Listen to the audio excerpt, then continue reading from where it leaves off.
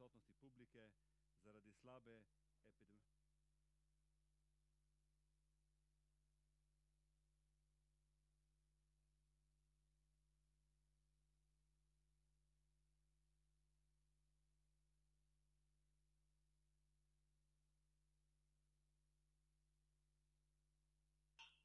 Dobar večer.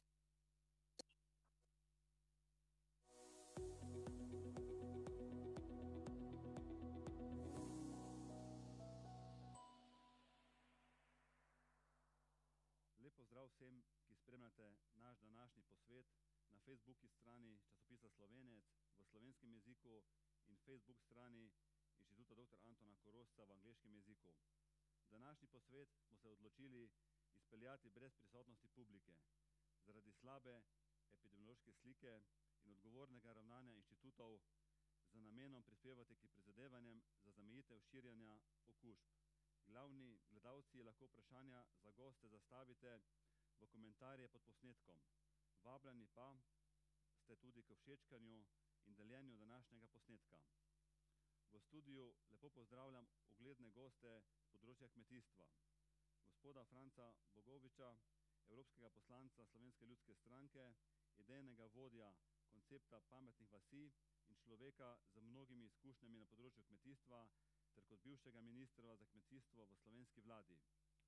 Gospoda magistra Aleša Irgoliča, državnega sekretarja na Ministrstvu za kmetijstvo, gozdarstvo in prehrano, ki je predtem izkušnje nabiral na kmetijsko-svetovalni službi in na Agenciji za kmetijske trge in razvoj podeželja in na kmetiji, na kateri je odraščal.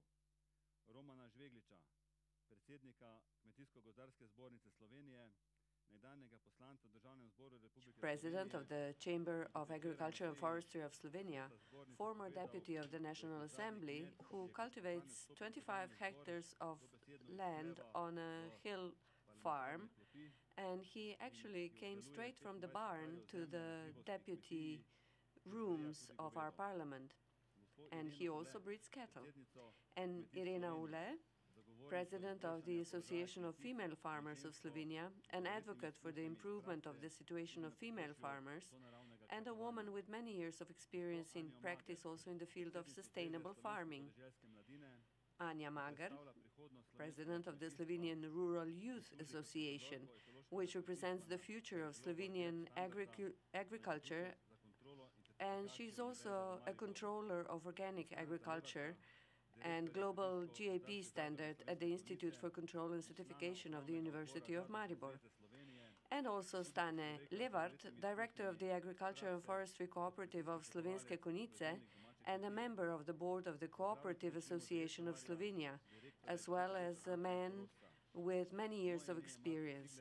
I would also like to welcome Mr. Primož Jelševar, the director of the Institute Anton Korošec.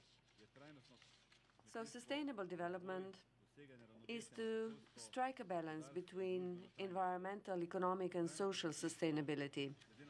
Sustainable agriculture, according to the general definition of sustainability, is seen as environmentally friendly or harmless, at least, in terms of the use of natural resources, economically justified, socially supported, and competitive.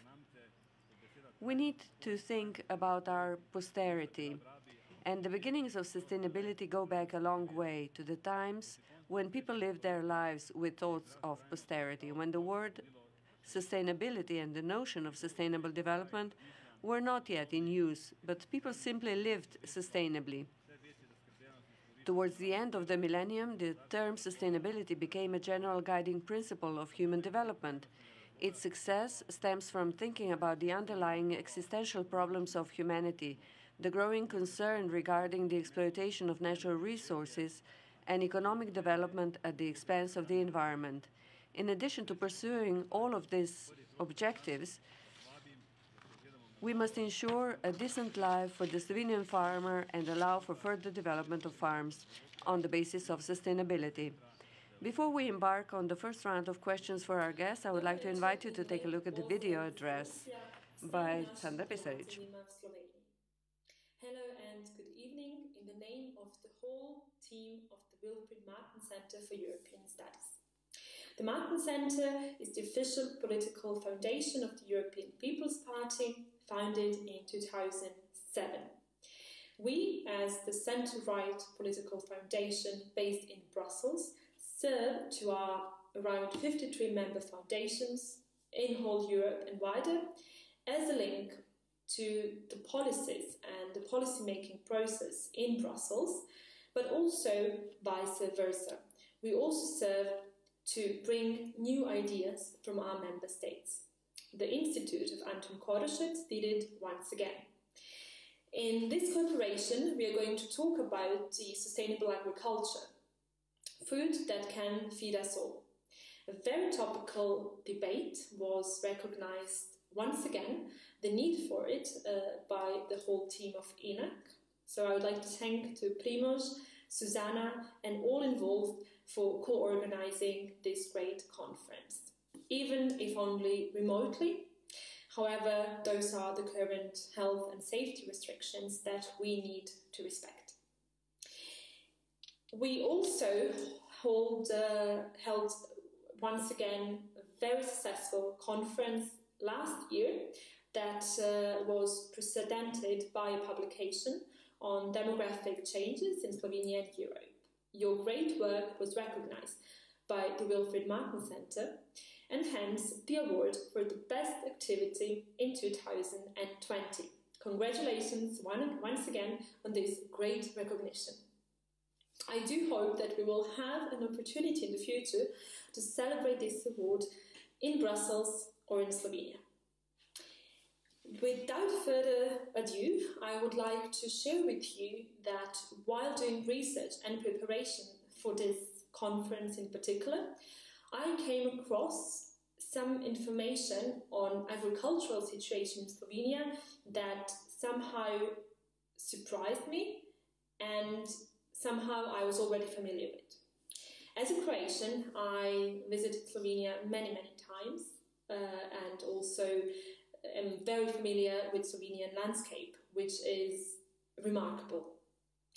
So out of 20,273 square kilometers that Slovenia has, out of it, agricultural area occupies 36% and 56% is forestry land. Very remarkable. However, Slovenia has around 69,000 agricultural holdings or farms with a size of 6.8 hectares. At the same time, the average economic size of those farms is relatively small when compared to the rest of the member states of the European Union. And also an information that I came across, which is very interesting, is that the share of farm managers is younger than 35, is 4.6%, again, slightly below EU average. The small farm structure, low bargaining power of farmers and moderate factor productivity, which is slightly, again, below EU average, all those imply very low incomes from agriculture for the vast majority of Slovenian farmers. So Slovenia, you could say, belongs to a group of member states with the lowest factor income from agriculture. For example, this information that I found was very surprising to me. There are also some other problems, such as steep slope, which is a considerable part of biodiversity reach grasslands risks no longer being cultivated. Also, a gross domestic product in rural areas of Slovenia is significantly lower than in the EU rural areas. Rural areas in Slovenia cover almost 3/4 of Slovenian territory, but account for 58% of the population and for 58% again of employment. In Slovenian economy, rural areas create 49% of gross value added, and roughly 38% of the rural households have no access to fast broadband infrastructure.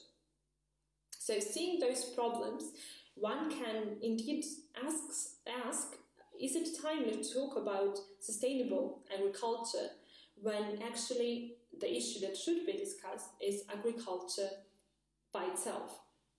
Slovenia, I think, is already aware of its problem. Then one of the priorities of the Slovenian presidency of the Council of the EU was CAP, the Common Agricultural Policy, and also the current Green Deal plan issued by the European Commission, by the new European Commission. So now, today, actually we want to talk about sustainable agriculture. And in this year in particular, with also COP26, world is pressing more than ever and is refocusing somehow its attention on cutting carbon emissions. And while we are talking about this, it is also important to address the work of pioneering farmers, agri-food companies and other stakeholders. I also hope that today, throughout this conference, we are going to look also in some of the pioneering work across the continent in, for example, areas, in new growth areas for farming, food and agri-tech, including biologicals, regenerative agriculture, AI, and alt protein maybe, and something that can also bring about recording level of investment. I hope also that one of the inputs given by our remarkable guests tonight will be on how food innovation can reduce future climate risks and change, but also food waste, which is one of the problems that we are going to address during this conference. With said that, I do hope that tonight's conference will bring spotlight on some of the problems that might not have been identified yet, but also at the same time solutions, some new solutions to the pressing problems of Slovenian farmers, but also farmers across the continent. Thank you again, and I would like to congratulate once again to the Institute of Anton Korošec for organizing this remarkable conference, and thank you to our distinguished guests tonight.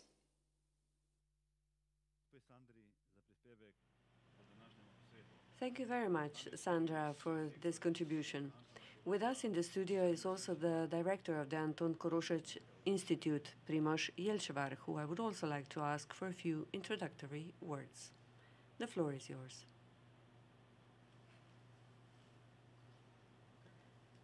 Ladies and gentlemen, dear guests, welcome at today's conference. I'm very glad to see that you have decided to participate in it. The world and our countries are faced with many an environmental challenge. There are also great differences between the position in which countries are, and this has also been shown in Glasgow at the climate conference, at the COP26. We could see that some progress has been made, but not to such an extent as we would have wished for.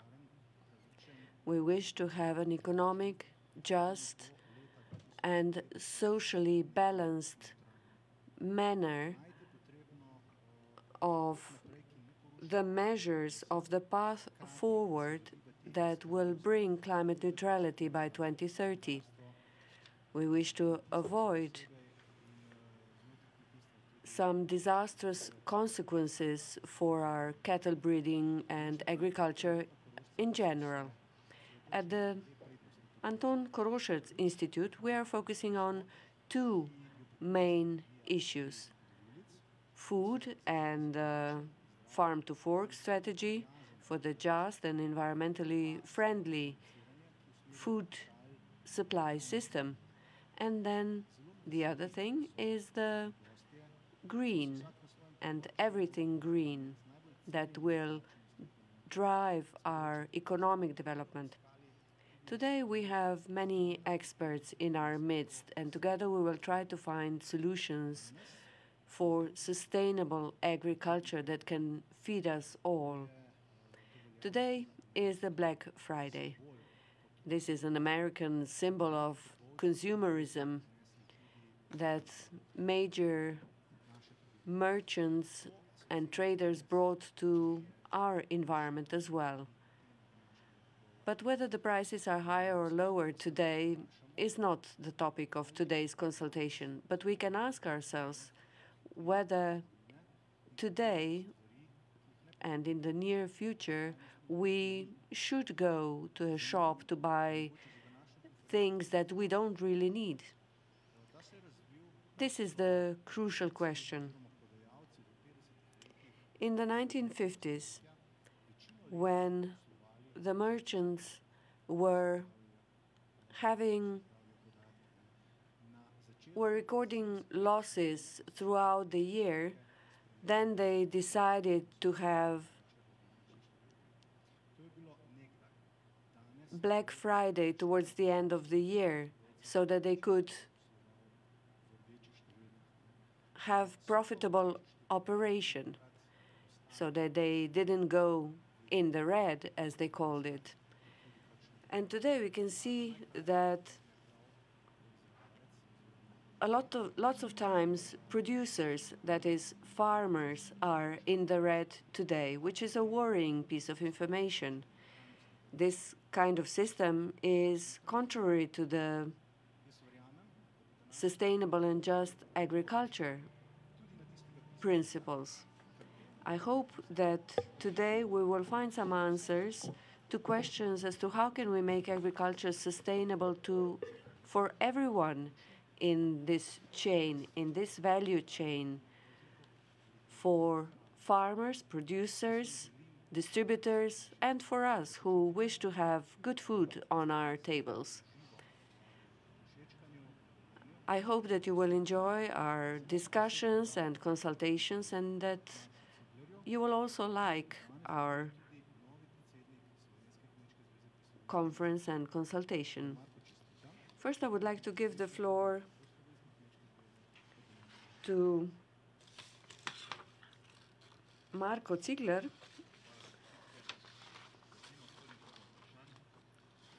so let us start with the first round of questions. Mr. Franc Bogovič, we have prepared the following starting questions for you. What is the current share of organic production in Europe? What proportion is expected by 2030, or rather, what proportion should we achieve in line with the Green Deal? What were the main concerns in the drafting and adoption of the Farm to Fork strategy? Where do you see the role of Smart Villages initiative in achieving environmental objectives while ensuring both the economic viability of farmers and a sufficient amount of food for the population? Good evening. Thank you for the invitation. And I would also like to congratulate the Anton Korošec Institute for last year's award and project. And I hope that this evening we are also going to make a step ahead towards finding a solution to sustainable and viable farming. But before I answer this question, I could say that the opening address by Sandra Pasarić was also very welcome. The sustainable farming that we are talking about should be seen from three aspects: environmental, social, and economic. While we are trying to preserve our nature, when we are trying to leave the nature that is well preserved to our posterity, we need to know that those who are producing our food need to earn a decent living themselves as well. So organic farming and the concept of the development of agriculture are faced with a major challenge. namely, how can we feed such a great number of people? We are coming close to 8 billion people in the world. When I was born, it was around 3 billion people in the world. So urbanization and increasing population means that we also need to think about the distribution, about how we can bring the food to all those people who need to be fed, how we can find the water for these people. So on the one hand, we also have CAP, the Common Agricultural Policy, and the strategy from farm to fork, and many other measures that are combined and joined together in the Green Deal that has recently been adopted. All these strategies followed the CAP, and they were coming to the European Parliament with a little bit of the delay. And now that we were adopting the strategy for the period of 2023 to 27 in the European Parliament, we could see that the strategies were a little bit behind. On the one hand, as I mentioned, we need to produce food that is accessible in terms of price to the people, and on the other hand, we need to take care of our environment. So in the farm to fork strategy, there are a number of elements that are very ambitious when it comes to agriculture and the environment, and they exert pressure on the environment. For instance, 50% reduction of the use of pesticides by 2030, then the reduction of the use of fertilizers, 50% reduction of food waste. And when it comes to organic farming, the goal is that there should be 25% of all land dedicated to organic farming. Certain percentages were left out in our report, but we have kept the basic orientation. In Slovenia, it is expected that 10% of land will be covered by organic farming. The vantage point of different countries is different. In Slovenia now it is 10%, but it should be increased. So 25% of land in organic farming also means higher prices of the produce of the food that's produced, and there is a question whether they will be accessible to all. And an Austrian farmer pointed out that it may happen that, on the other hand, we might have such an offer, such a supply, that the prices will be brought down. So the orientation is that we increase the amount of land dedicated to organic farming, but the dynamics of it are not yet quite known. Probably in Slovenia, some 16, 17, or even 18% already now.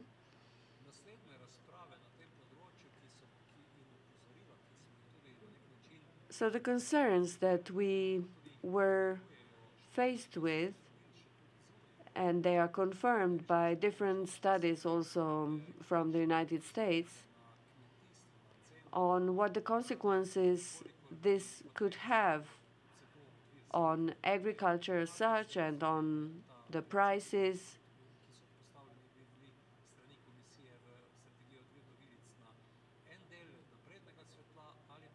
and how this will affect the developed world and the developing world in a different manner.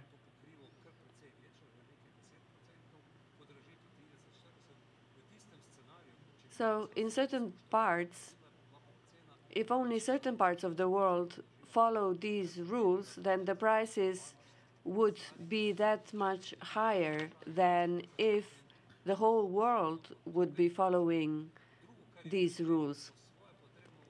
And another thing that is important here and that we need to make sure, namely, we need to ask ourselves whether others are following our example. We should know that there are great emissions of greenhouse gas from agriculture.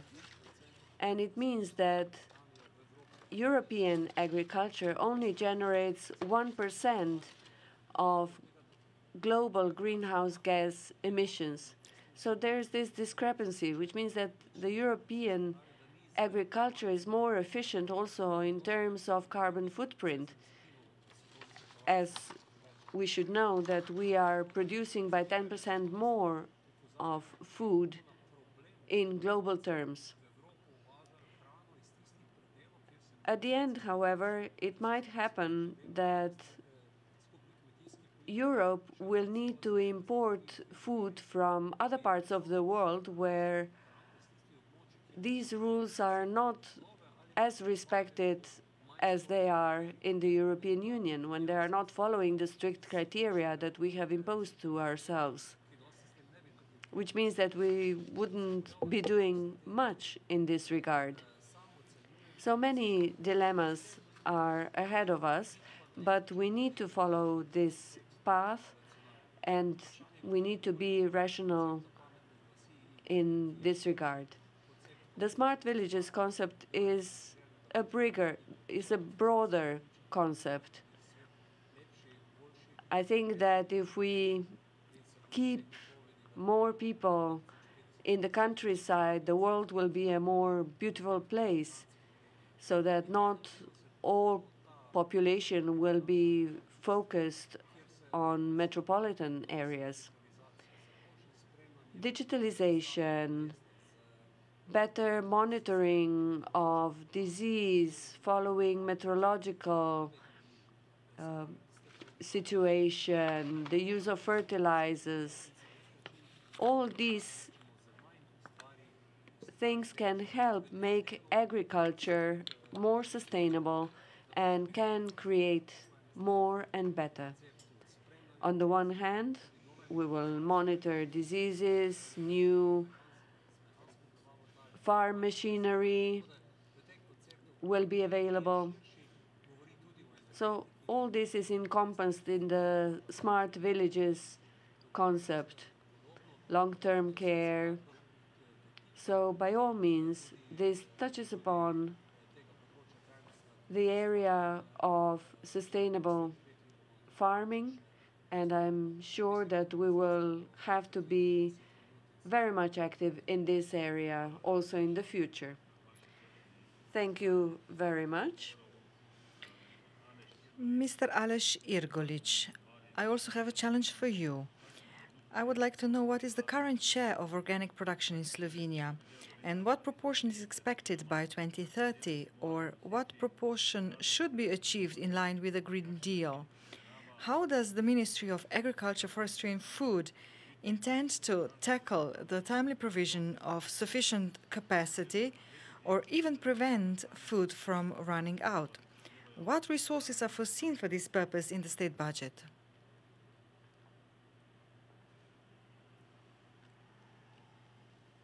Unfortunately, we cannot hear the speaker.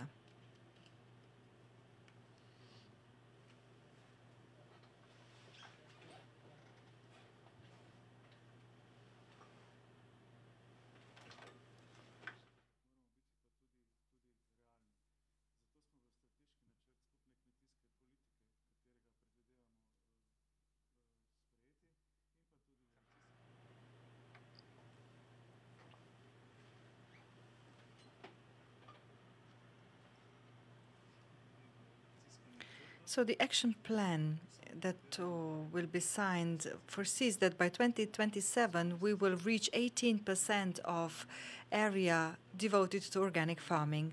I have to say that we are following an ambitious goal, and we also expect that this goal is attainable. the current situation in Slovenia is that we have almost 11% of agricultural land devoted to organic farming, so this gap is bridgeable. But we also need to emphasize that there is more and more demand for organic food, organically produced food.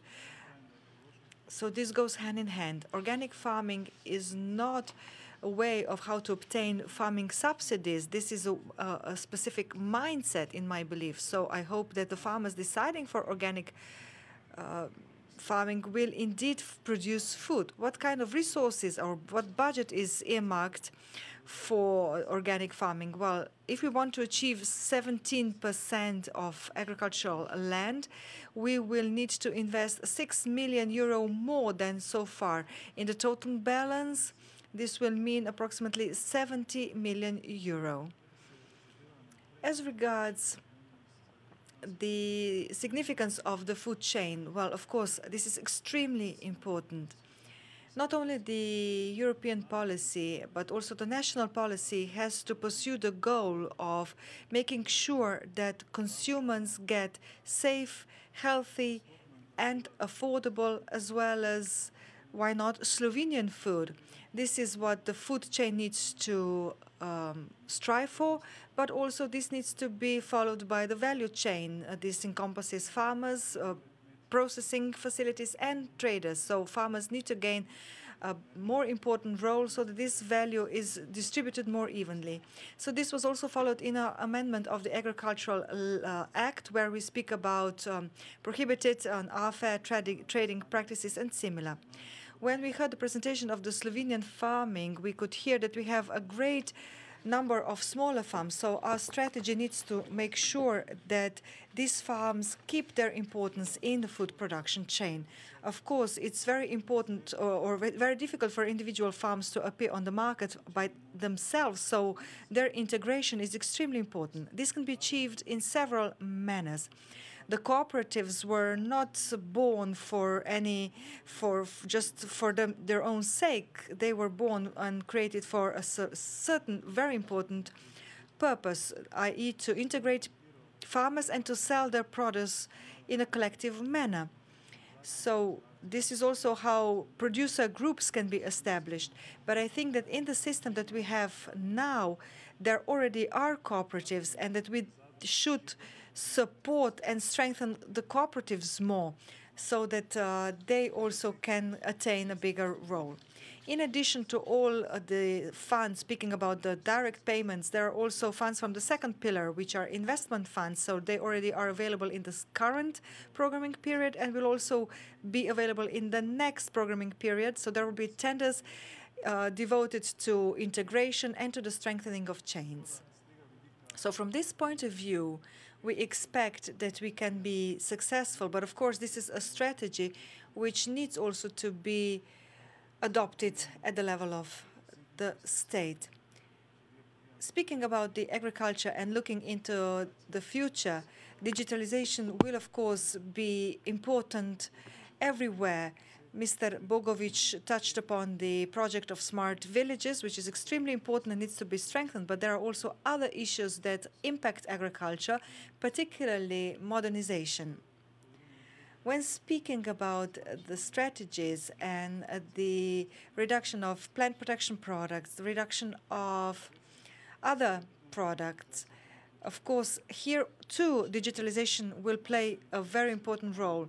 With the smart use of digital tools, it is possible to fertilize in a more targeted manner, and this will also reduce costs on the farm, and also we expect that this will lead to the cut of the use of PPC, plant protection products.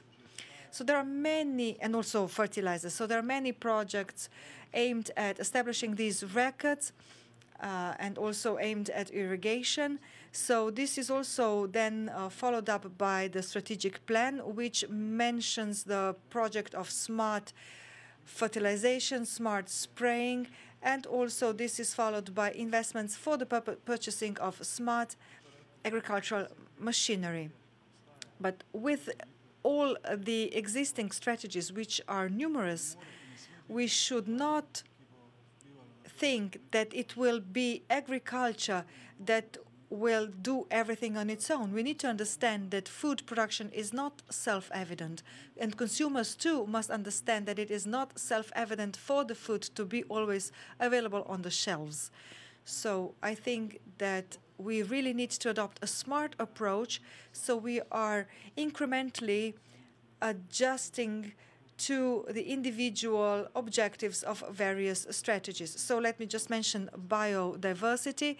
Of course, agriculture will play a part in biodiversity, but this means that not a single wild species can be predominant. Slovenia is a cattle breeding company, so this means that also our farming animals have the right to exist in this biodiversity.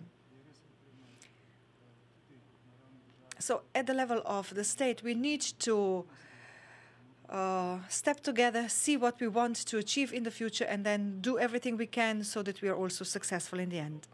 Thank you very much for your comprehensive reply. And considering your findings, do you think that when the current action plan is being is discussed for the period of 23 to 2027, whether the food production quantity has been significantly taken into account? Well, you know that we are now in the second round of discussing the strategic plan. This round is completing today, and debates were numerous. The Ministry of Agriculture believes that we are indeed following this direction. This is why we want to support the investments intended for the strengthening of chains, integrating farmers within cooperatives, or strengthening links between farmers and the food production industry.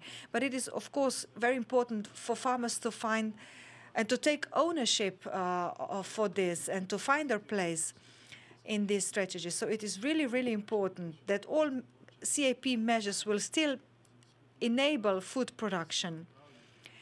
We had a very comprehensive joint discussion, and I believe that this is reachable. But the strategic plan cannot on its own establish the value chain.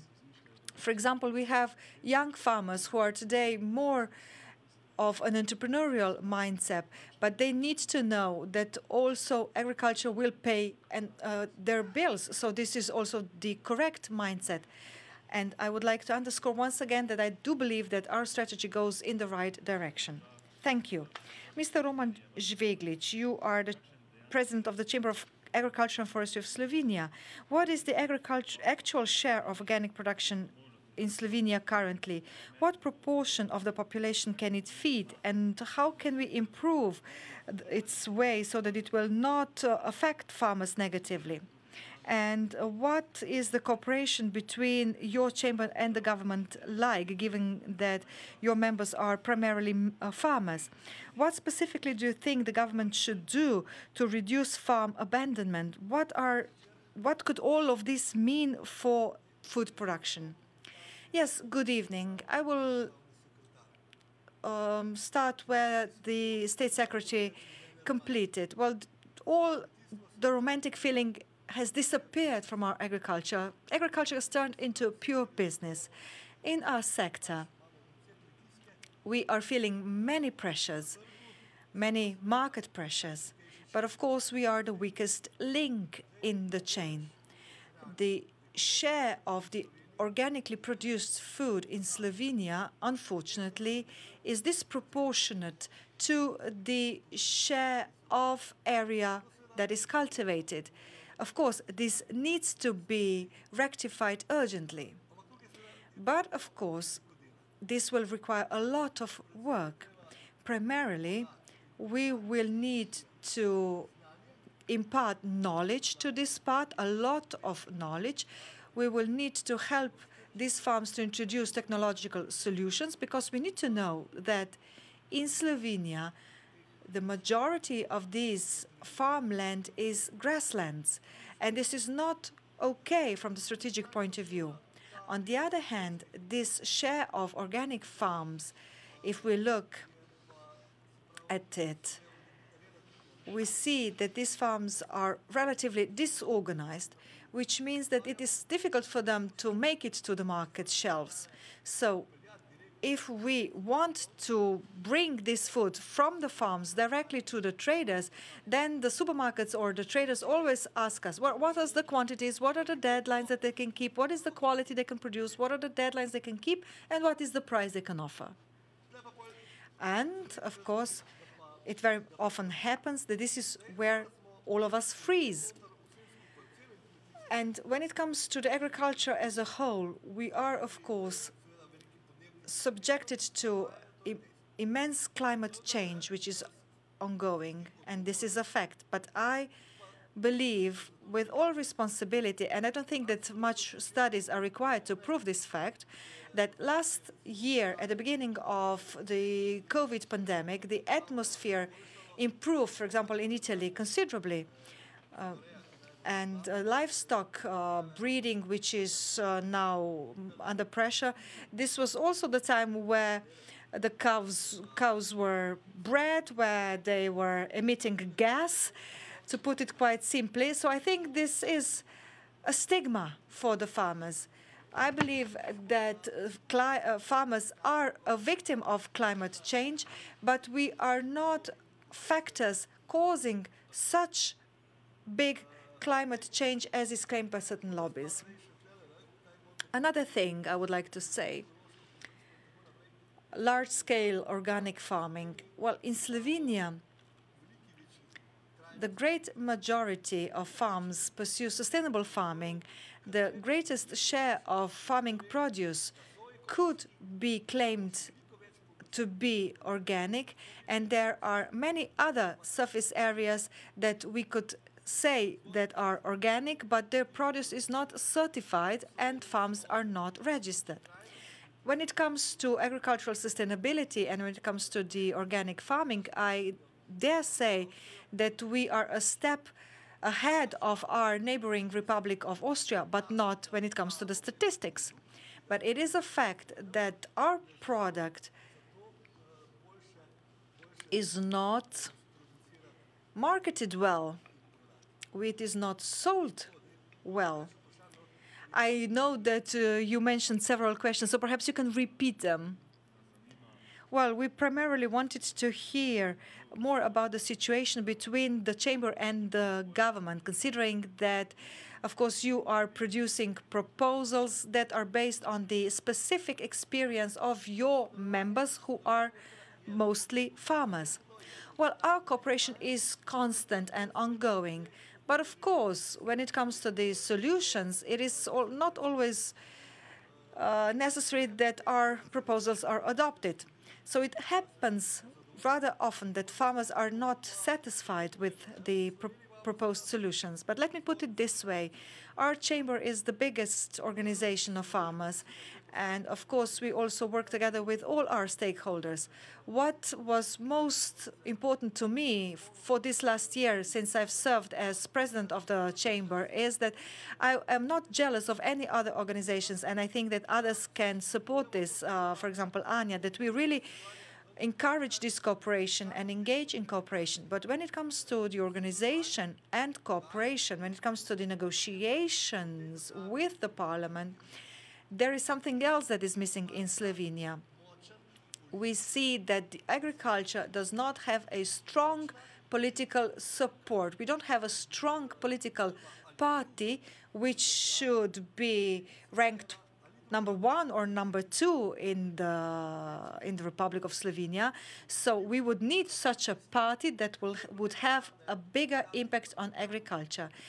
In the most recent parliamentary elections, we saw that agriculture was actually promoted by the smallest party that made it to the National Assembly.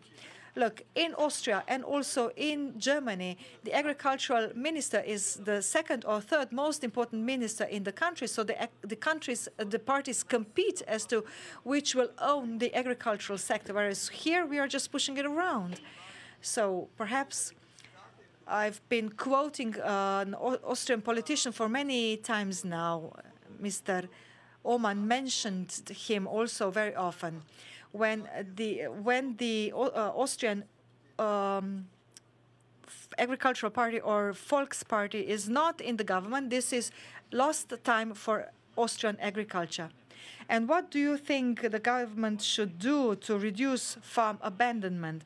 And what could this lead to producing less food? And do you think that the overgrowing of farms is increasing, or are the abandoned farms being leased, and are these areas cultivated by others? Well, taking into account the statistics of the Agricultural Markets Agency, the cultivated land is not decreasing in Slovenia. In fact, this area, surface area, is slightly increasing. In Slovenia, the biggest problem is the building of land, and in this respect, we don't have the concept of permanently protected agricultural land. I do hope that these lands will be defined with the new legislation. And to put it in simple words, we are not really careful and prudent when dealing with Slovene agricultural land. We know about cases such as Magna, and there are many more. Of course, the farms are being abandoned, but what concerns me more is that over the last 10 years, we got 2,000 people less who are insured as agricultural holders. So they are retiring, and if they are not owing sizable farms, they are not replaced by new farmers. We have a small portion of professional young farmers, but this needs to be encouraged much more. This needs to be supported by financial injections.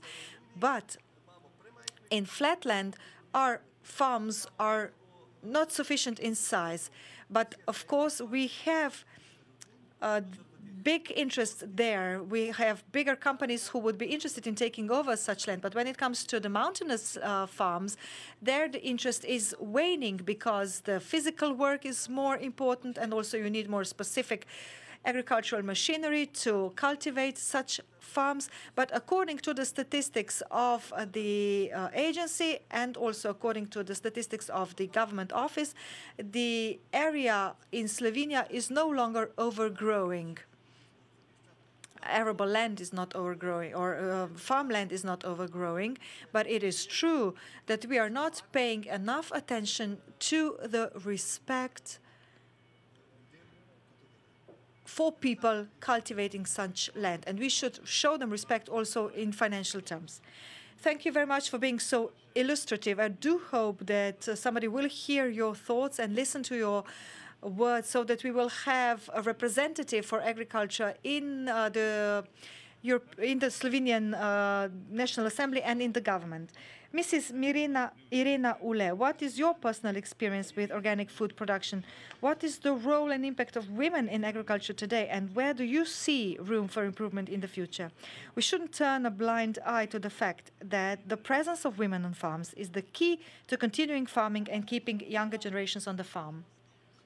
Thank you very much for the invitation and for the opportunity to participate in such a distinguished panel.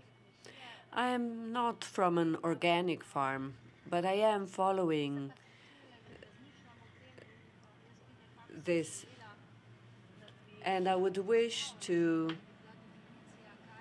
have the definition that we follow the definition of organic farming at the level of the European Union. I hear a lot of it, and I hear a lot about our products being bought and taken to Austria. And in Austria, they are labeled bio, eco, organic. And that is due to us not having a general EU-wide definition. So this produce is then used in Austria and labeled as such, and I'm wondering, why doesn't such food stay in Slovenia? Thinking about it, I believe that we have too many experts in the field of organic farming. We all know a lot about organic agriculture. Even though not everyone can be a doctor, the same goes for farmers. We have too many know-it-alls. We should rather listen to true experts. I'm convinced that in this case, the share of organic products would be much higher. The facts about more land dedicated to organic farming and higher prices is quite worrying, and this might mean that many people will still be hungry.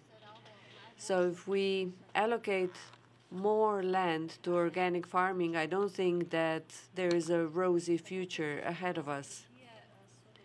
As far as I know, these farms mainly provide for themselves. They fall into subsistence farming, but more should be done in this area. You asked the question, what is the role of women in agriculture today and in the future? I believe there are two roles of women on the farms. I believe the role of female farmers is very important on the farm. They take care of children, of social contacts, and on the other hand, the work of a woman is indispensable, even though some of the work is done by farm machinery. But there's a lot of record keeping necessary on farms, and it is usually done by women.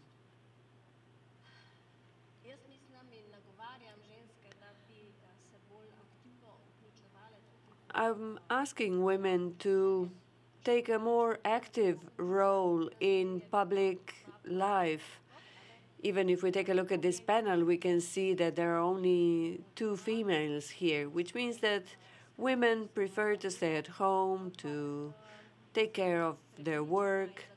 But I'm convinced, and I'm an advocate of this, that women should also be present where solutions are sought, where discussions are held.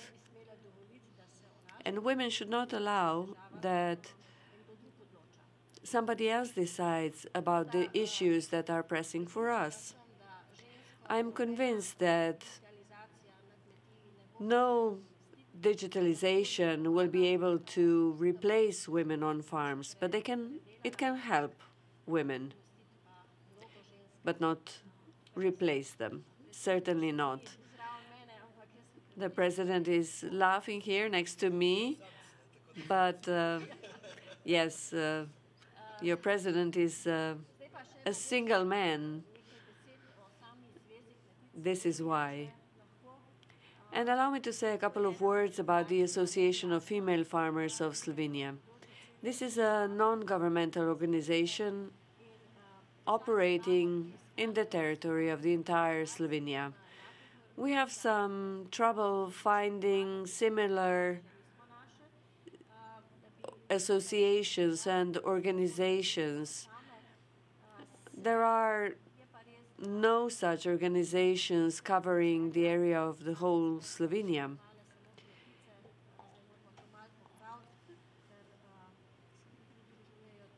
Now we have the name of female farmers, but we will need to change the name because other females living in the countryside are joining us as well.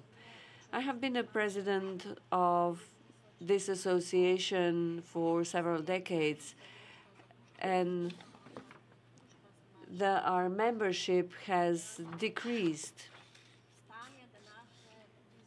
due to the current situation that we are witnessing in the society in general, because Also, some farms are closing their doors. They are closing down. And also, farmers are an aging population. I come from a mountainous area, and it is really difficult to cultivate land there. And I'm afraid that overgrowing will start in my region as well. Perhaps it will be different in the flatland, but I'm afraid that there will be a lot of farm abandonment and overgrowing of farms. It is difficult for the elderly to rent out their farms because they feel attached to their farms. Our association also organizes events and gatherings where we always share different ideas. We have culinary competitions. We try to preserve the Slovenian national songs and our national tradition. We have events on the autumn evenings where we introduce ourselves, we present what we do, and we conduct training and education where we familiarize ourselves with the current topics. A lot of knowledge is necessary, also digital knowledge, when living on a farm. And given that our members are not that young anymore, we need to work on that, and we are trying our best. Our association also tries to be present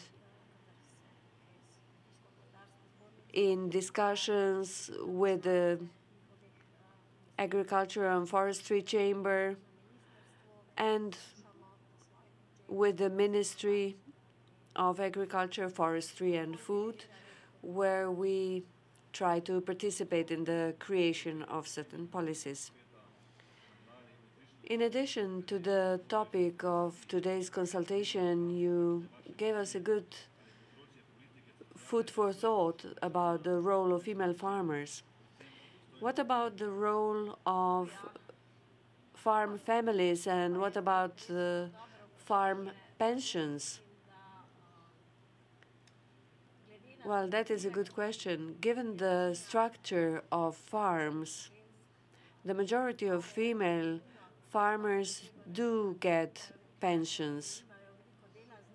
They do not have a high pension contributions, but they do get something once they retire.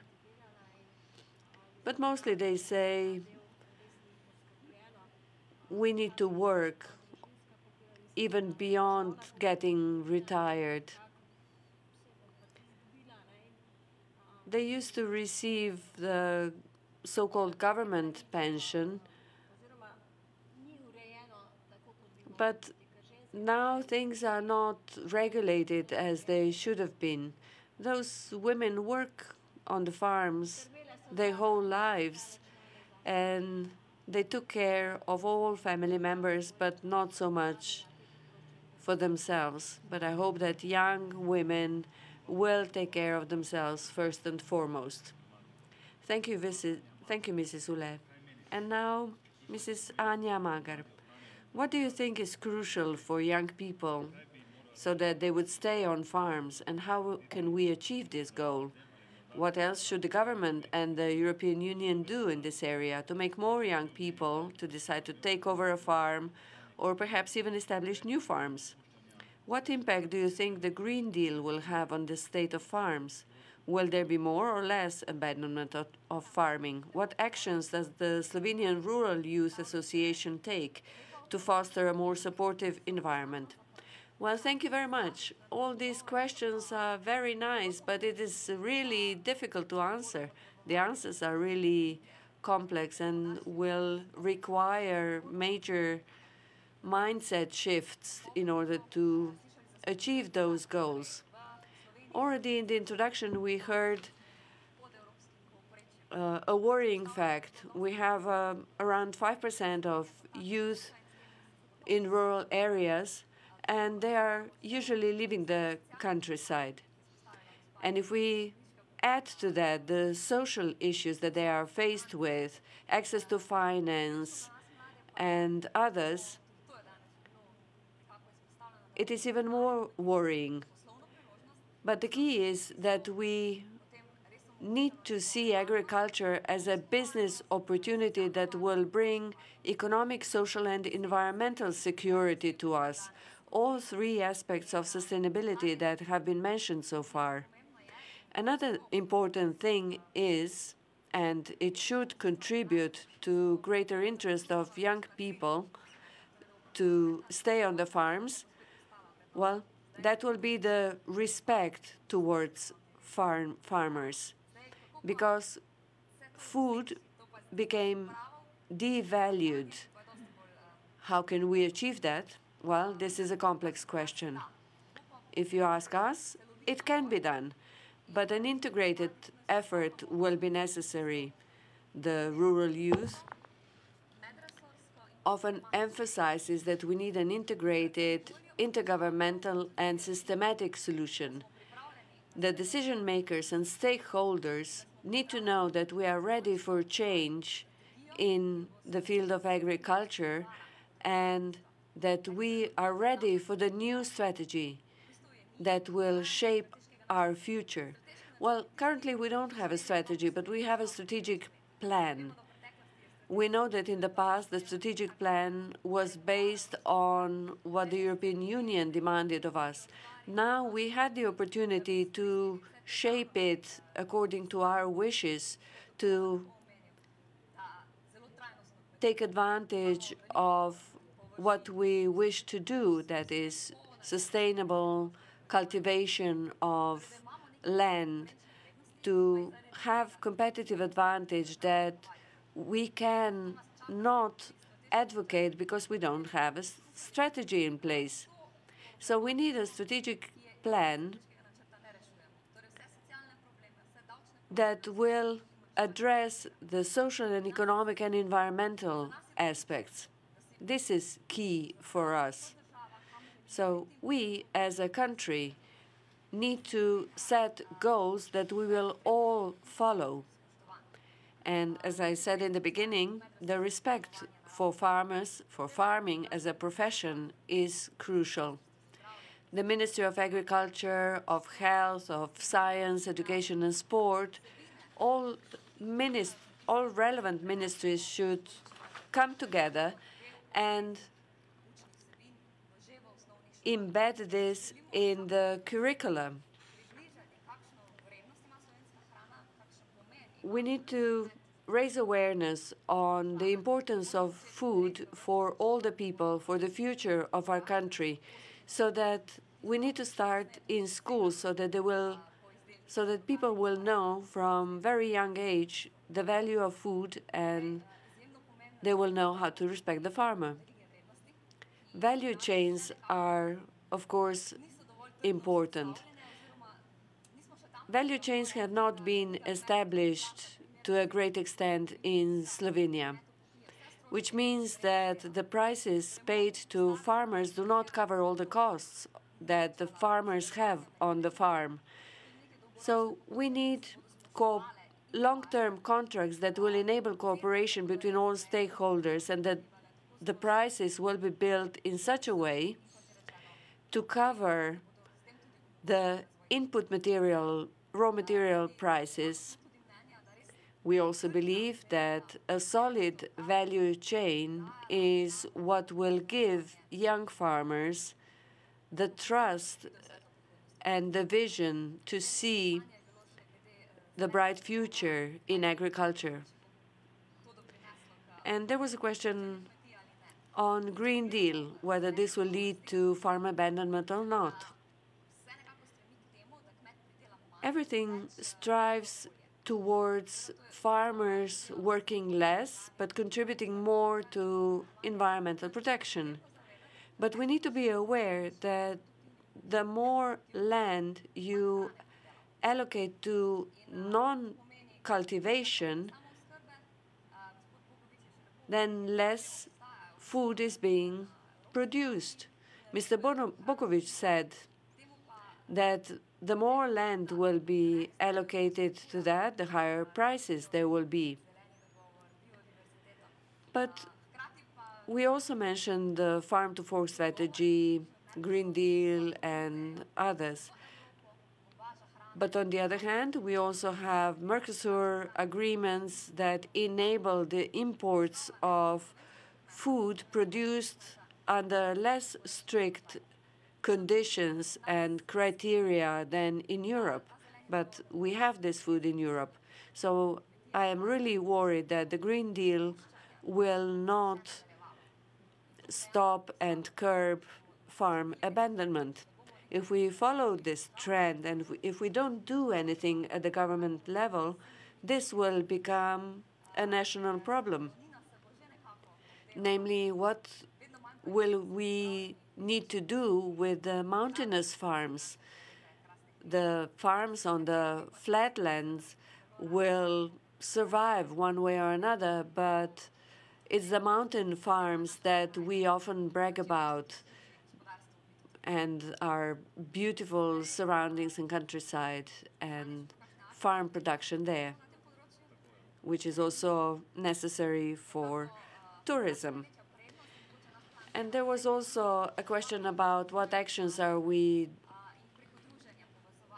imposing to create a more supportive environment. Well, we enable young people to get more knowledge, to grow personally, because it is important for young farmers to be able to find opportunities in farming, in agriculture, so that even if we go abroad, that we will know how to forge contacts and establish connections. We also wish to cooperate with the Association of Female Farmers, with the Chamber, and so on. We need to combine and join our knowledge and also enthusiasm for as long as we have it, because we need to be optimistic.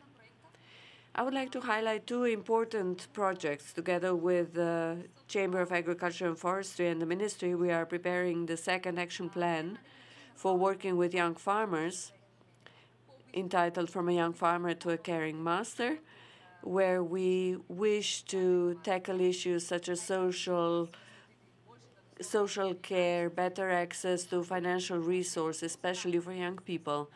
Then how can we bring agricultural contents into school? What does it mean to be a farmer? How we need to be proud of Slovenian agriculture, and at the same time make young people aware that they need to be proud of their roots. This is an integrated approach, not only in line with the strategic approach, but in general. And the second project is Nemoč podeželja, or the powerlessness of the countryside, where we are addressing the mental distress at farms. This is a rather taboo topic in Slovenia. There are several generations living together on a farm, which is a special feature of Slovenia. And on a farm, you are at the same time a family member and a worker. And there are many conflicts occurring due to that. And oftentimes it happens that we are mainly just working, and we don't have time or we don't take time to talk about it. And then it can come to conflicts that are not good for the future of the farm. And we are bringing on board experts in this field to help us and support us. I think I've used up my time. Just a final thought. So this is the supportive environment that was supported by all key stakeholders already many years ago, but now there are some glitches with regard to financial resources, but I'm sure that we will be able to find them and ensure jobs.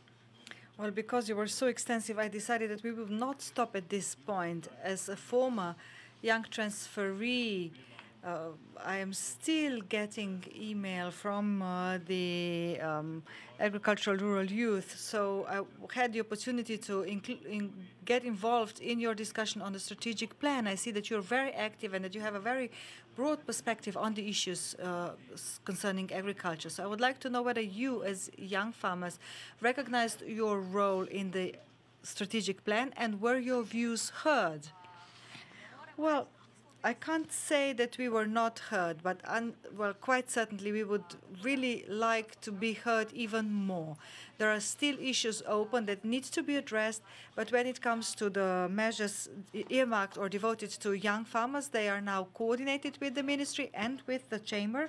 So I need to say that our cooperation was really fruitful when we were preparing the startup support on the first pillar, or top-up payments on the first pillar, and also in the new programming period, there will be a new intervention for intergenerational cooperation. This will mean that the transferees will get additional financial resources because this will support a faster transfer of farms. But we are, of course, very much of the opinion that when it comes to the intergenerational renewal, these funds are insufficient, because if you want to encourage the older generation to hand over their farms, we know that 3,600 euros, as is the current plan per year for 3 years, one in a row, is really, really little. But we are happy that the intervention is envisaged, but we would like to see it better supported with financial means. Thank you very much. And before we move to the next speaker, I need to say that our viewers are congratulating Mrs. Irena via our online platforms for the statement that no digitalization can ever replace women on the farms. Mr. Stane Levart, what role do cooperatives play in implementing the Green Deal, in particular from the point of view of short food chains? To what extent do you assess that the Slovenian cooperatives are successful in fulfilling their mission, and where do you see room for improvement? Regardless of everything, even a well-informed consumer will find it hard to find the time and energy to visit 10 different farms and to buy locally produced food, because it is much easier for them to get different products at the same place. Yes, thank you very much for your question. May I first greet all the distinguished guests by way of introduction. I would like to congratulate you all also for organizing this event. I would like to share my broader perspective on your question. I think that when it comes to that, even though I'm not that old yet, I have much experience in agriculture. I used to be a milk producer, and over the last 3 years, I have been assigned the task to manage an agricultural cooperative. So I was elected to this post, so I was entrusted this task. So I would like to share my opinion. I really always want to work to the benefit of my members or my farmers. When we speak of the cooperatives in Slovenia, we speak about 75% of market agricultural production, which then reaches final consumers one way or the other. Of course, we as cooperative or members of cooperatives, we want to see farmers to regain trust in cooperatives, because I'm proud that Slovene cooperatives knows how to listen to and how to confront the challenges that are ahead of us and that we are facing. And when you ask me how our members are seeing my priorities, well, I think that I can borrow the words of Mr. Bogovič. He expressed his concern whether also the rest of the world will follow suit, or will there be a vacuum again, because of which we will either be then colonized by other food producers. So we will stick to the bona fide agreements, but at the same time an area will be created where we could be flooded by the food produced in the developing countries. So actually we are colonized by the economy from the West, and it's easy to see what's going on there, where there are no raw materials, or semiconductors are lacking. So God forbid something like that should also happen to agriculture. So Slovenian cooperatives are healthy, and I'm really, really pleased to hear State Secretary saying that he's placing high hopes in Slovenian cooperatives. Slovenian cooperatives are ready to meet this challenge and to respond to the challenge.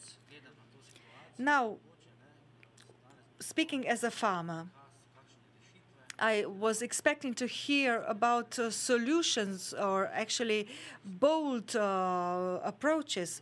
So I would say that, for example, Mrs. Sandra mentioned figures at the beginning that characterize Slovenian agriculture, and in the meantime she also mentioned worry, and she says that these figures are actually something that we should perceive as a deficiency. But I don't think so. I think that we are all obliged to see these figures as our reality. So this is the task that we need to undertake. And quite certainly, this reality will not be changed by 2027. This reality will neither be changed by 2030, which is the delivery time for the Green Deal, or 2050, if you will. So the structure that we have is the result of a low number of young transferees. But what do we have? We have a number of old, hard-working farmers who are now lacking strength. And this is what we need to resolve. And we have women farmers. So this is something that is our reality, but this is also something that makes us rather specific. So unless we know how to focus our solutions to this fact that will be with us also in 10 years' time, then I think dire straits are ahead. So if I revert back to our cooperative system, and this is the system that is actually touching on every Slovenian farmer, this means that we really know everything about the problems experienced by Slovene farmers. So when it comes to CAP, then our umbrella organization has expressed its primary doubt whether we are able to address these concerns from the starting point that we have, that is our reality. Or did we make a beginner's mistake of adopting a number of projects and programs, and we need to squeeze our agriculture into them? I know that the Austrian agricultural policy is very proud of the Austrian farmers. It helps Austrian farmers to keep their profession. And I really much hope that with our broad common sense in Slovenia, we will also be able to find answers as to how we can preserve the Slovenian farmers. Our Association of Cooperatives also has several committees and bodies, and we are calling upon the competent ministry to prepare specific solutions and replies. Having heard today's discussion, I am a bit reassured that we do have a common position and that we do see things from the common perspective. But I would like to underscore once again that we are obliged to recognize what our current situation in agriculture is, and that this agriculture will not change significantly in 10 years' time. So I'm now director of a cooperative, and I am also a member of a processing industry. The experts from the Agricultural Institute showed us some graphs some time ago which showed very clearly the threats going on in our weak food supply chain. I guess you all saw those graphs, that we are having two curves which then actually form a big jaw. So on the bottom part there is the primary farming, and very close to this bottom curve is also the processing industry. So this is actually also the processing industry. So there is not much or not a wide gap between the producers and the processors, but this gap actually emerges with respect to traders.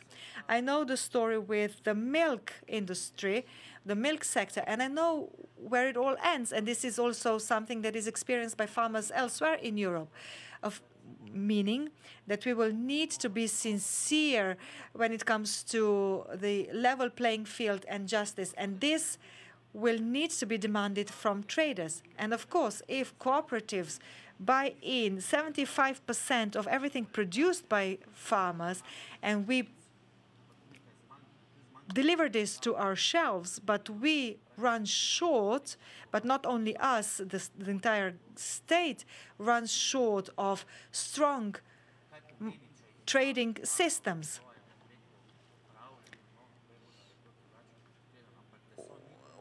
We know that it can be very different if certain state manages supermarkets, because there are really cheap discount stores located mostly in suburban areas, and there you see cheap produce produced by foreign dairies, foreign meat producers, and then just to present it a bit nicer, you will have then a certain produce produced in Slovenia. I think that approximately 40% of dairy in Slovenia is produced in Slovenia, and the rest dairy that is purchased in Slovenia is produced elsewhere.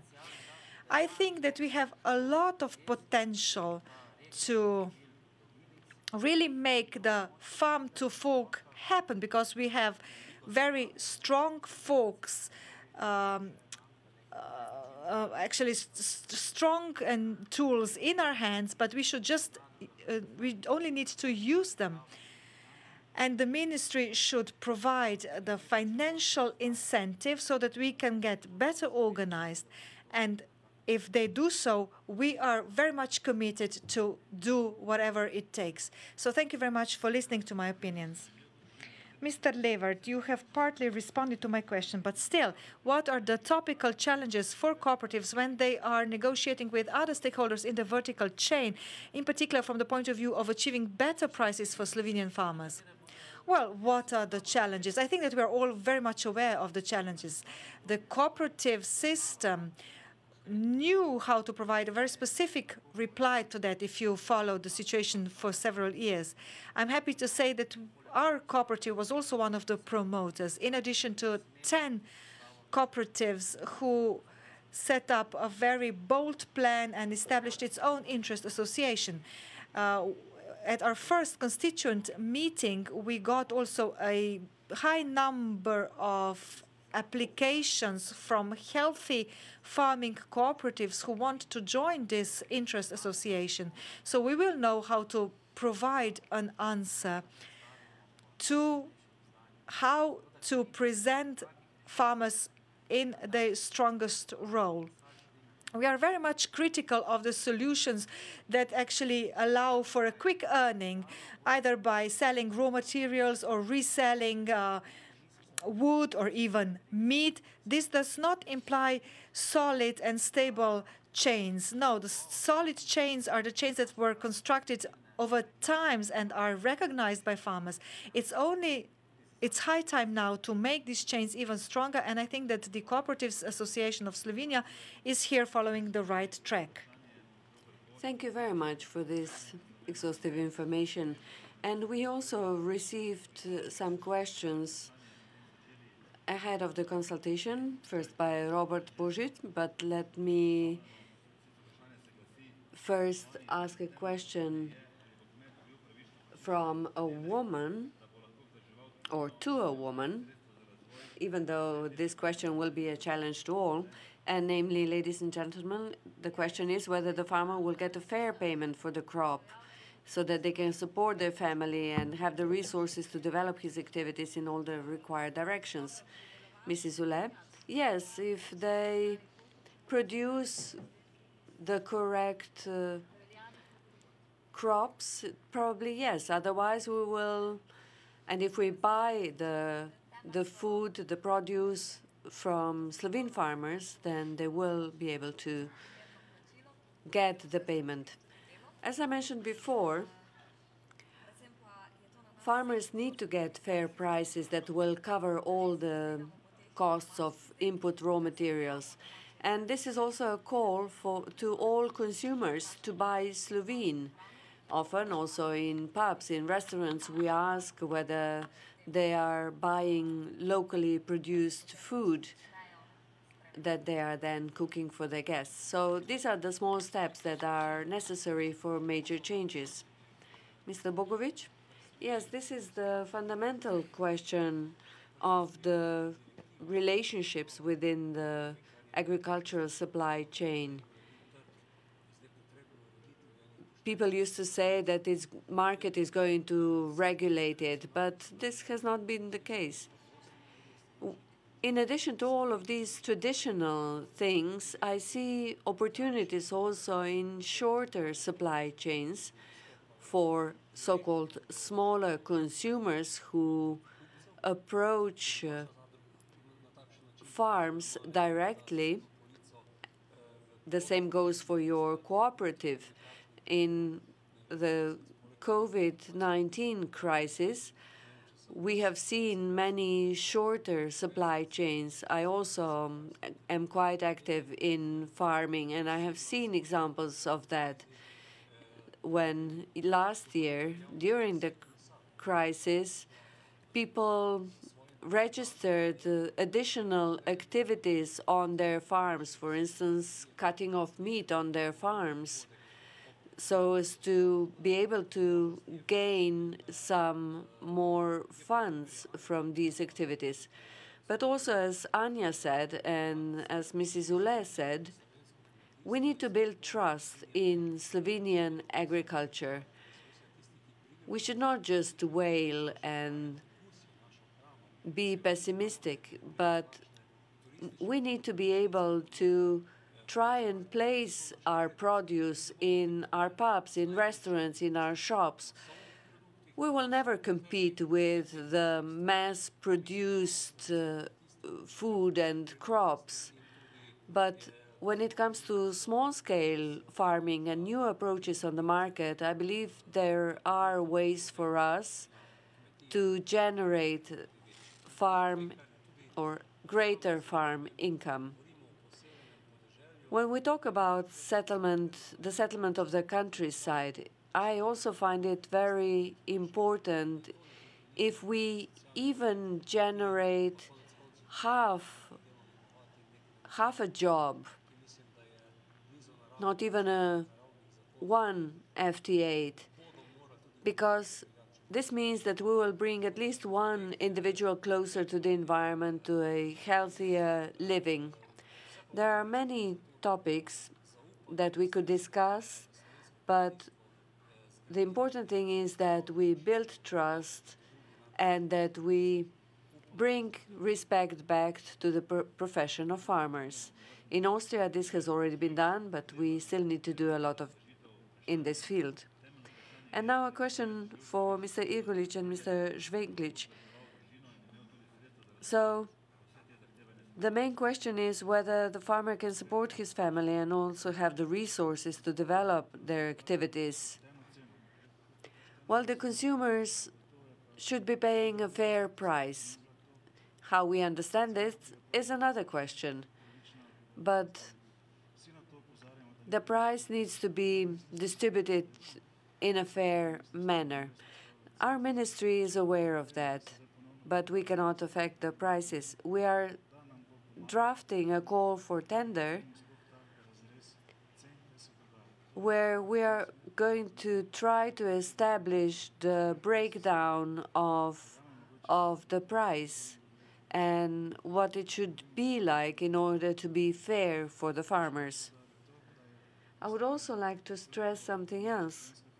It is essential. The essential thing will be the respect and the value ascribed to the Slovene food.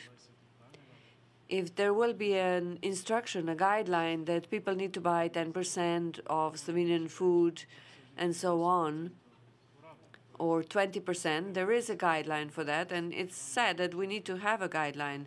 But I have heard it many times when some of our schools or institutions said, well, I would buy more, but I have already used up the 20% that's in the guidelines, as if they couldn't buy more. Thank you very much. Mr. Žveglič, the question was referring to fair prices. Will the prices be fair? I'm afraid that this will not happen in the short term. And we can compare this to the situation in other countries. Food production should not be left to the strictly liberal, globalized orientation. Because if we don't start limit the carbon footprints, taxes, and so on, the Slovenian farmers who, from the start, have somewhat larger production costs, will not be able to get fair prices. But we need to increase the prices so that we can assure at least some kind of future. For instance, the price of cattle when I was a child was approximately the same as 1 kilogram of meat in retail. And today, the more expensive type of meat is around €5 per kilogram, which is not comparable to the price of cattle. And this is wrong. We have come so far, also in the automotive industry, but we shouldn't be like in the automotive industry where they are making some parts here, some parts there, some parts somewhere else.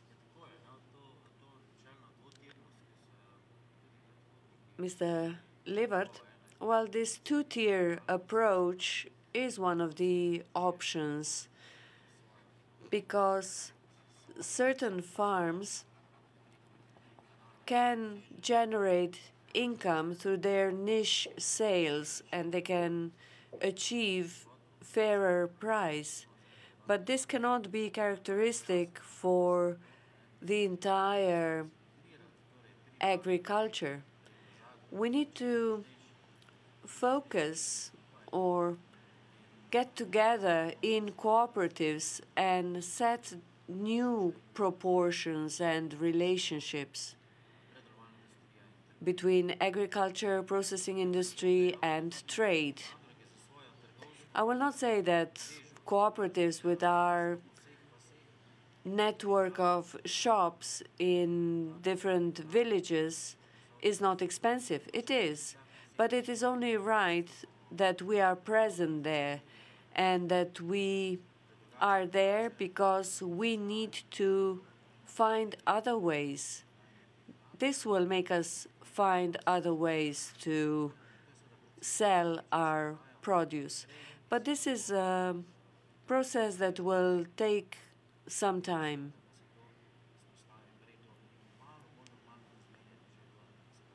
But we hope that already with the current stakeholders, the relationships between them will change.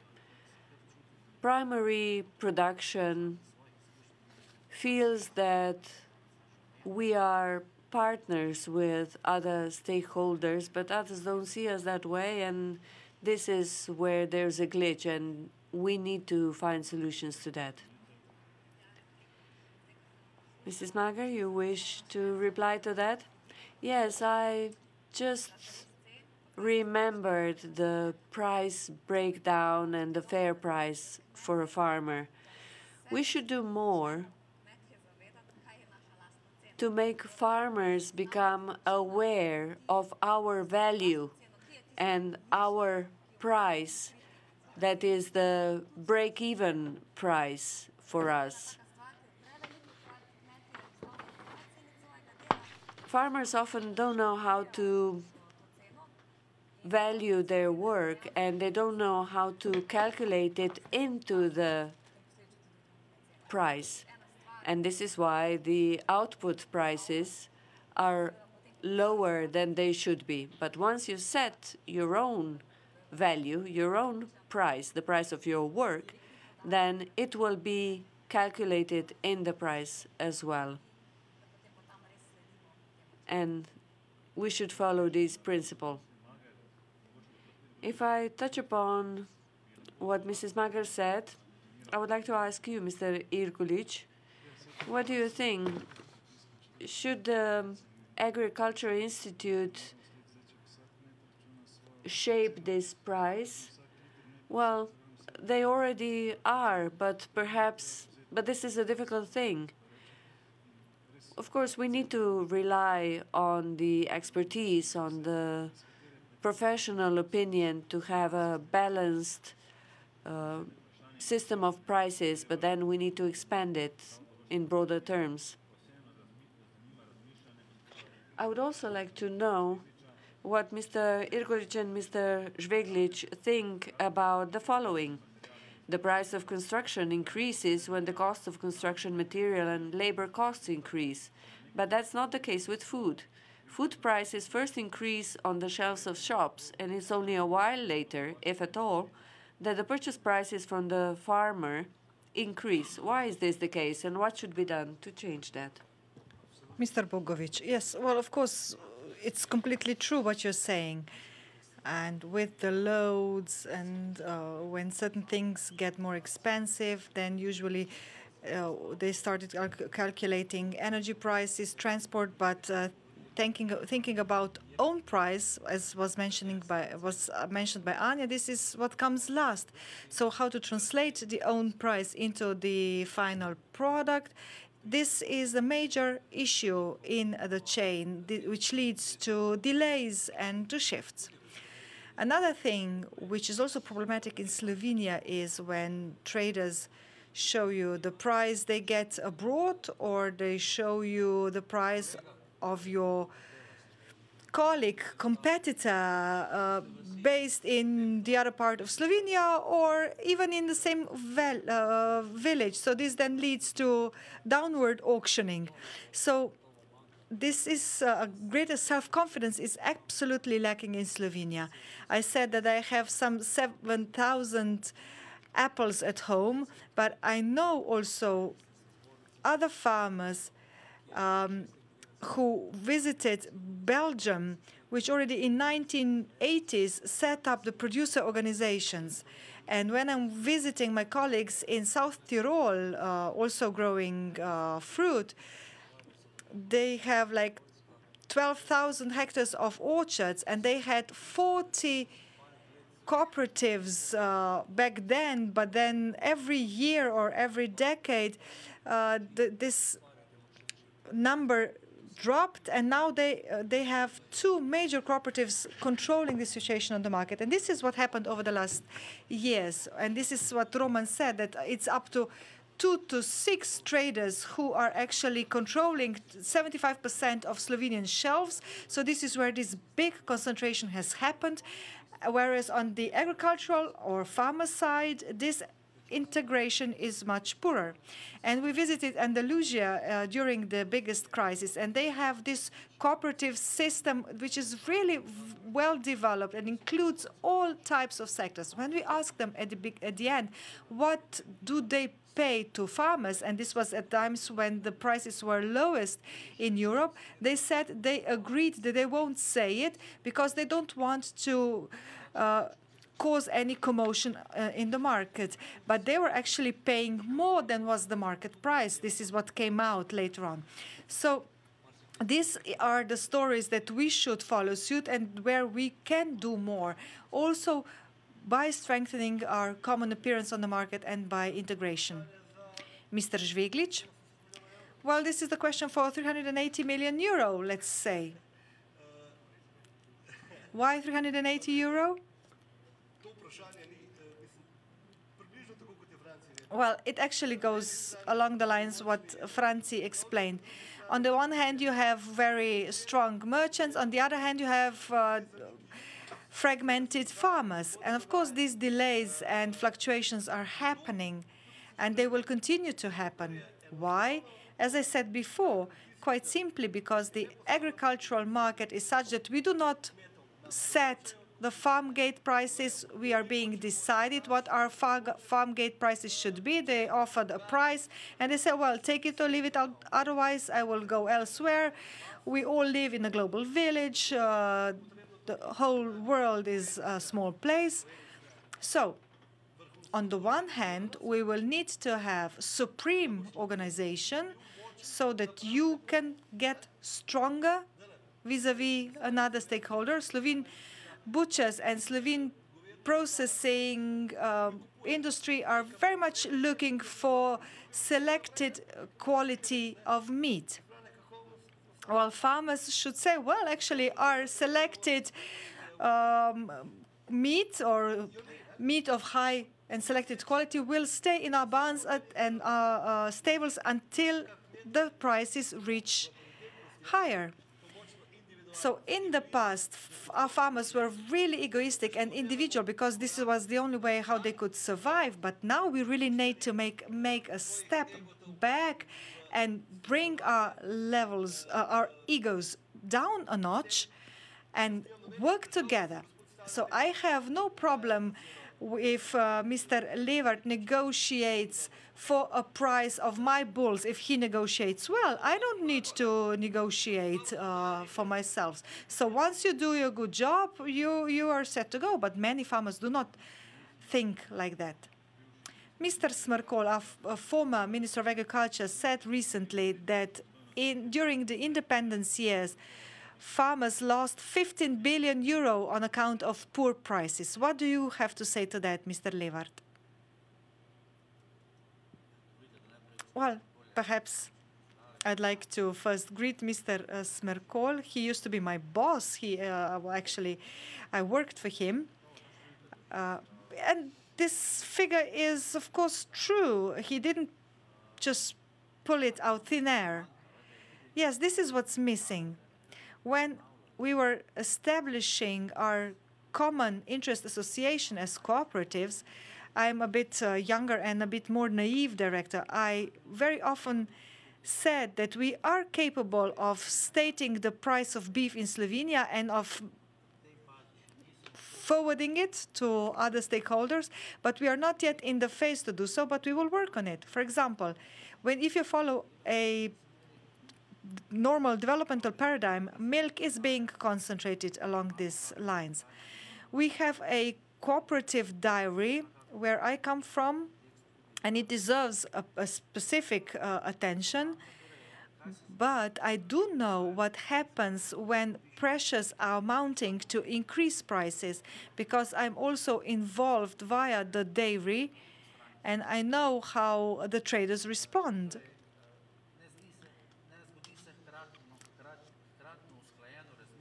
It's we would need to, they all know that higher prices are needed, but nobody from having a position of power makes a first step. And unless somebody makes a first step, then the middleman cannot really foot the higher bill if they're not able to channel it to farmers.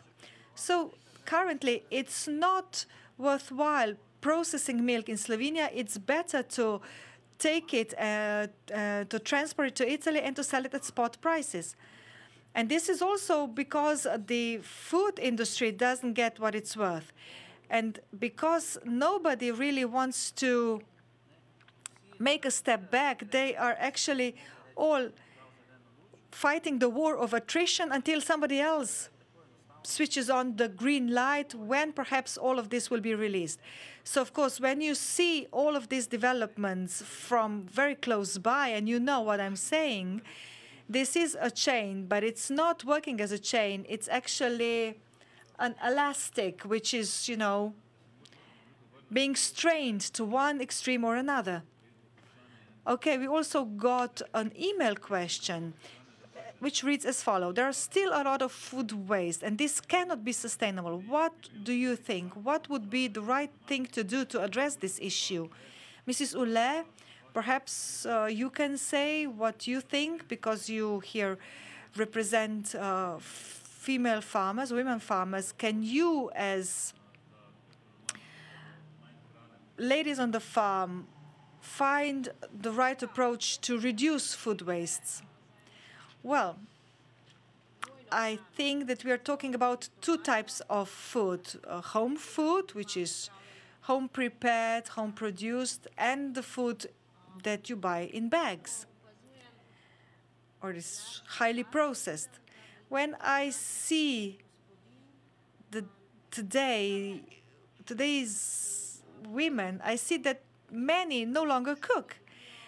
Also, our children at schools, they get plain milk or plain yogurt, and they are no longer accustomed to it. So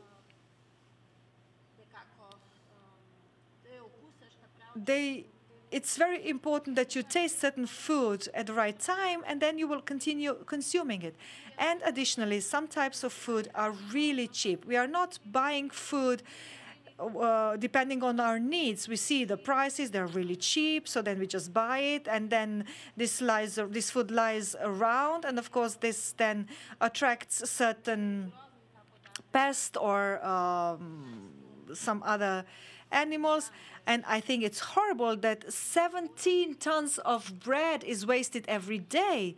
I think that upbringing here is the paramount importance. I still take bread on a daily basis if I find it on the floor, and I take it to my animals to eat. And whereas other people throw it away. And I think this is a problem of the attitude, because food is not being respected. Producers of food are not being respected, and this then leads to this formula. As was mentioned by Anja, the attitude to the food, to farmers, to farms should be better taught at schools, so that there was a generation where everybody thought that what's produced at home was worth nothing. And now it's, of course, this is being reversed, but it will take time. So I really think that our children should be better educated. I think it's better to eat less food and to eat more expensive food than to really eat the bagged food or prepackaged food, which I don't think is really healthy. And of course, because it's so cheap, you leave it a bit, you don't eat it up, because we were really accustomed to eating everything that was on our plates. This approach is no longer there.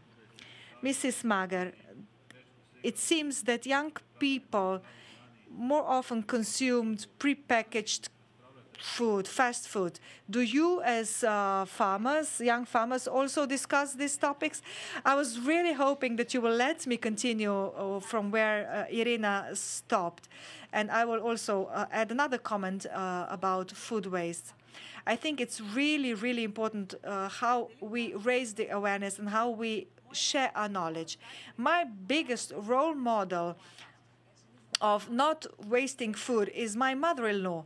I've never learned a person who would really not waste any food. Everything is processed. Even if you buy a bagged food or prepackaged food, you will use even that bag for 3 more times. And this is an example of sustainable recycling, because people were accustomed of living in problematic times where things were not to be gotten. But this is something we are not familiar with anymore. And I think that this intergenerational cooperation is extremely important in this respect, because the older generations can give us so much from this point of view. Among young farmers, I don't really see that much of a problem, because it's still us who represent young people living in the countryside, and we were actually living in the culture which it is familiar to us how long it takes to get food from a certain field to a plate. But people living in urban areas do not really know this, are not familiar with it. So really, we need to bring agricultural contents to schools so that we can inform the broader population not only about the importance of food, but also about the problem of food waste. Mr. Bogovič, your concept of smart villages, does it also entail the food waste component? Well, the smart villages concept was initiated in the European Parliament also by myself when everybody was talking about urbanization and digitalization, and I became really aware that we will need to build the basic infrastructure if we want to lead easier lives in countryside.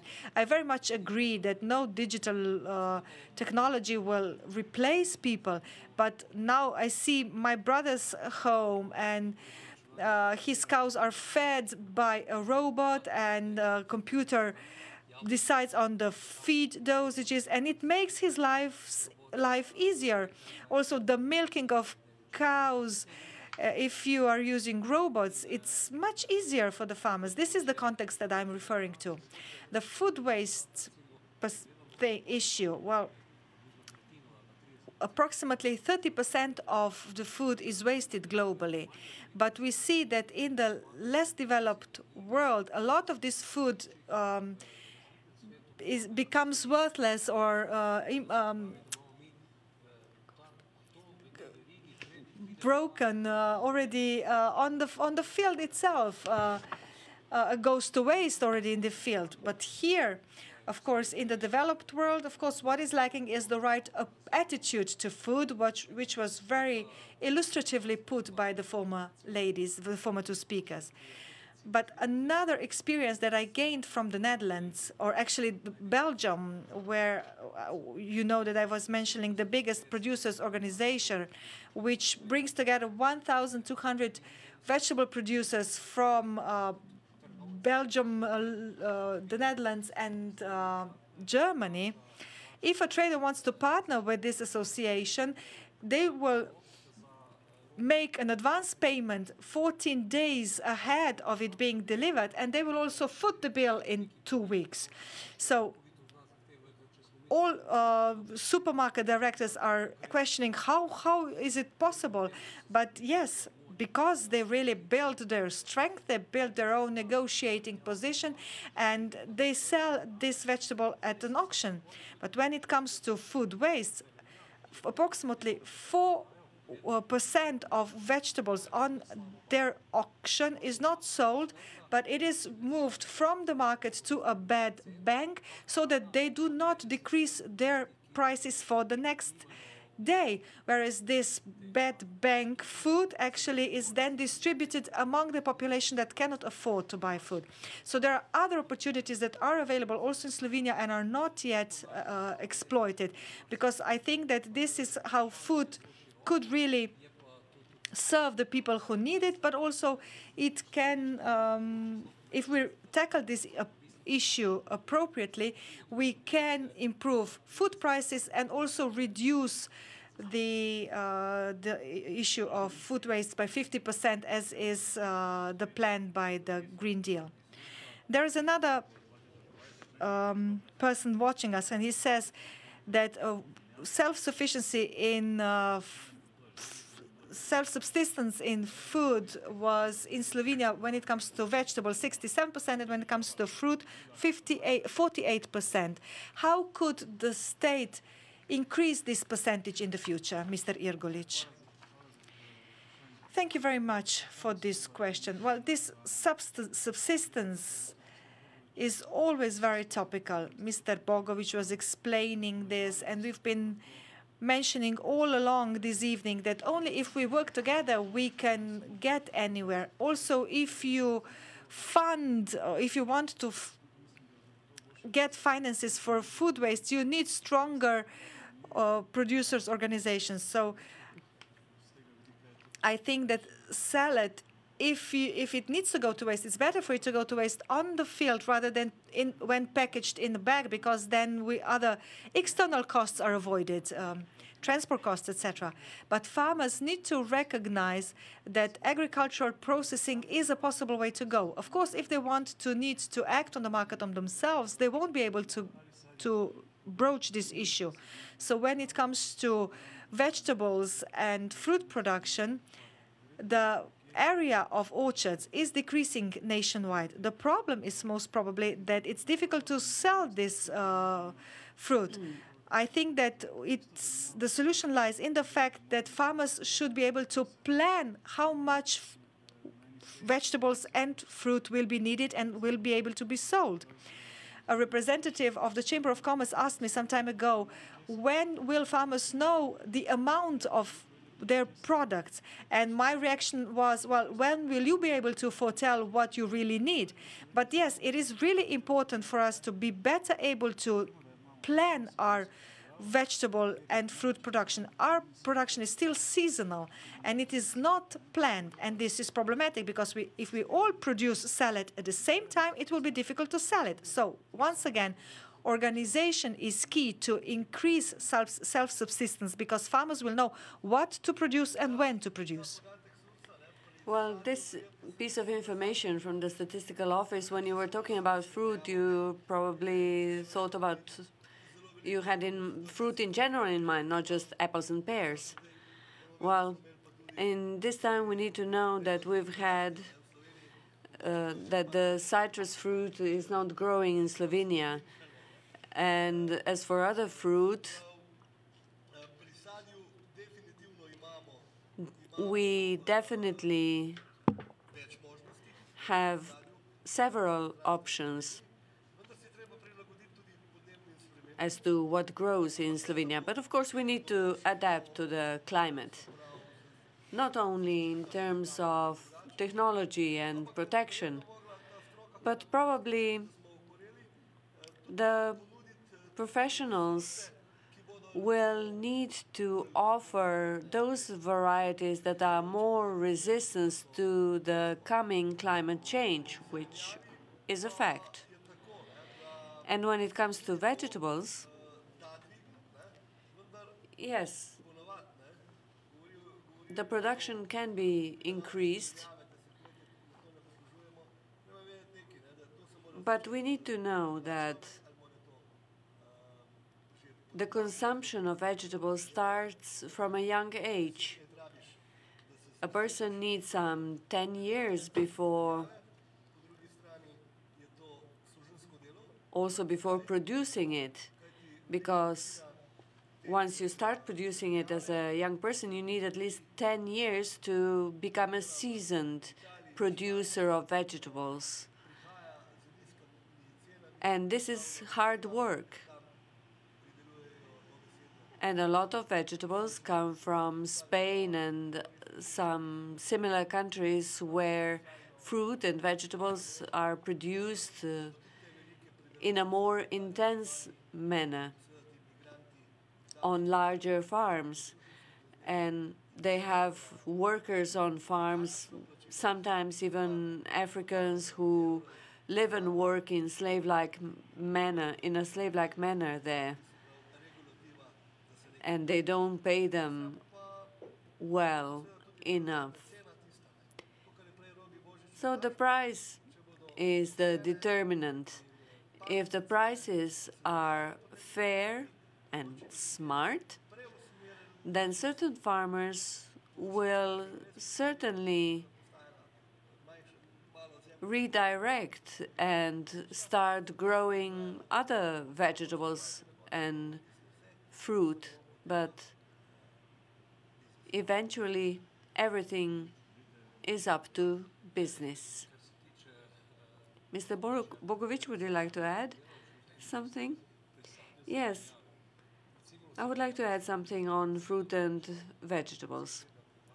In the area of Krško, the municipality I come from, the fruit and vegetables production mainly depended on the irrigation systems, and now there are large irrigation systems along the Krka River. So the basic infrastructure that enables this production is necessary. Of course, there are some legislative requirements for water permits and so on, but I remember that we had 200 tons of apples some years back, but this year we only had 10% of that, even though today we have more new technology at hand and available. On the 1st of November, we went to Dubai and we presented the concept and project of smart villages, and they showed us from the Emirates how they managed to make a food tech valley in an oasis in the middle of a desert. And they are the ones who are coming to us to share experience, so that we can share experience with them, so that they will also get the infrastructure for fruit and vegetables production. So we can do it. If it pays off to the Arabs, then it should pay off for us as well. So we can raise subsistence farming, and there are many opportunities for that. I think we can close today's consultation, and I'm glad that we have opened some topics and that we are discussing topics that are important for the future of Slovene agriculture. Thank you very much to Mr. Bogovič, Mr. Irgolič, Mr. Žveglič, Mrs. Ule, Mrs. Magar, and Mr. Levart. Our thanks also go to ETV Television, which hosted us in its studio, editor Boštjan Vidmar, Domen Šergan, and also thank you to Anton Korošec Institute and Wilfried Martens Centre for European Studies from Brussels for organizing this event. Special thanks also go to the project manager, Susanna Lara Krause, who made sure that everything was going smoothly. Above all, a thank you to all of you who have listened to us and who will spread and share the news of our consultation to and with others. Have a nice evening.